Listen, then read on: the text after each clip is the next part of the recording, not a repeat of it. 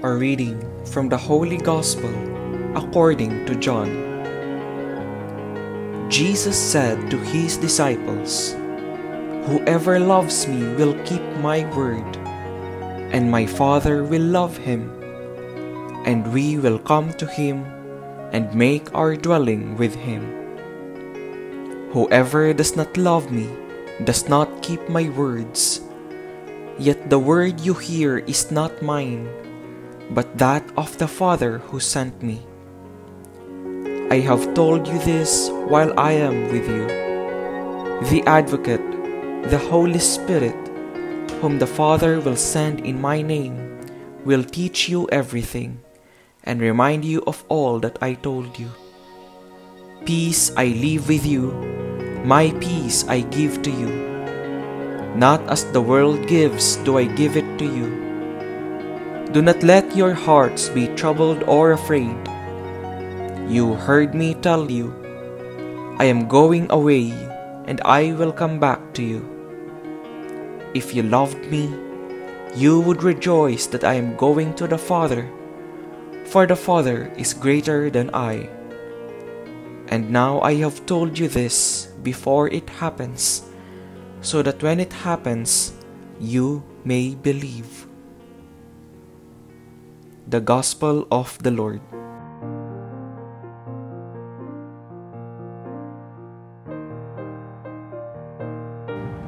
Maligayang panahon ng Pasko ng Pagkabuhay. On this 6th Sunday of Easter, we continue to reflect on the presence of the risen Lord. In the Gospel reading for this Sunday, we are drawn to see the ways of loving that the Lord presented to the disciples when He was bidding farewell to them during the Last Supper.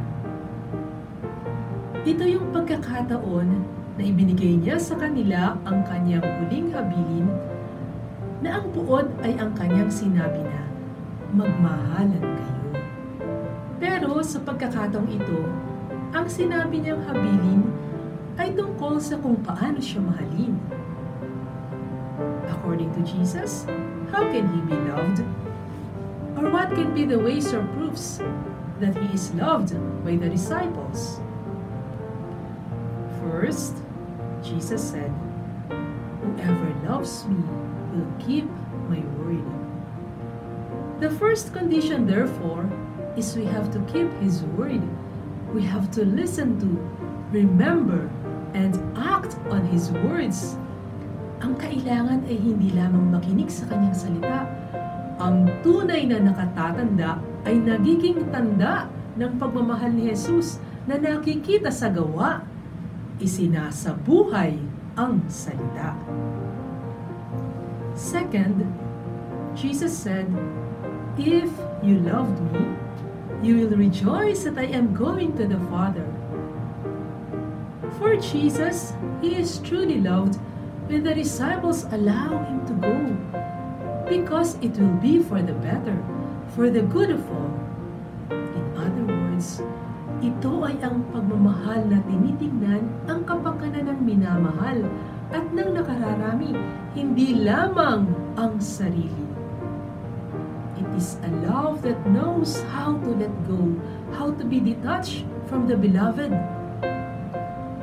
Masakit malayo sa minamahal, pero minsan, kailangang matuto tayong magalak para sa minamahal, kahit na ito ay malayo sa atin, lalo na kung alam natin na ang kanyang paglayo ay para sa kabutihan natin o sa kabutihan ng nakararami. Ang pagsasabuhay ng pagmamahal na ito na ayon kay Jesus ay hindi madali. Kaya nagbigay siya ng 3 habilin kung paano maisasabuhay ito. Sa una niyang habilin, ang sabi niya, "The Advocate, the Holy Spirit that the Father will send in my name. He will teach you everything and remind you of all that I told you." Hindi tayo mag-iisa.